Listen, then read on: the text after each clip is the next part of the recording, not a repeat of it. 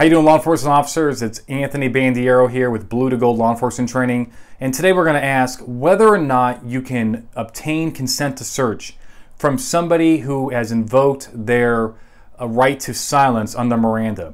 And the answer is yes, you can. And the reason is because Miranda protects testimony, right?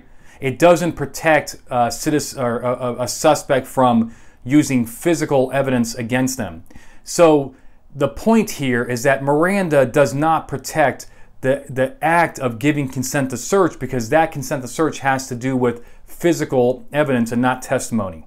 So very simple question, even a simpler answer. I hope this helps. Now, just also realize that if somebody has invoked their right to silence and then you ask for consent to search, that doesn't give you a right. That's not going to open the door for other questioning, right? That doesn't mean that if they gave you right consent to search that they have now overturned their previous invocation. Other rules apply to that, and I will also cover those in videos. But I hope this helps. If you have any questions for me, email me at info@bluetogold.com. Also, if you're interested in the Search and Seizure Survival Guide, you can purchase it on Amazon or my website, bluetogold.com. Until next time, be safe.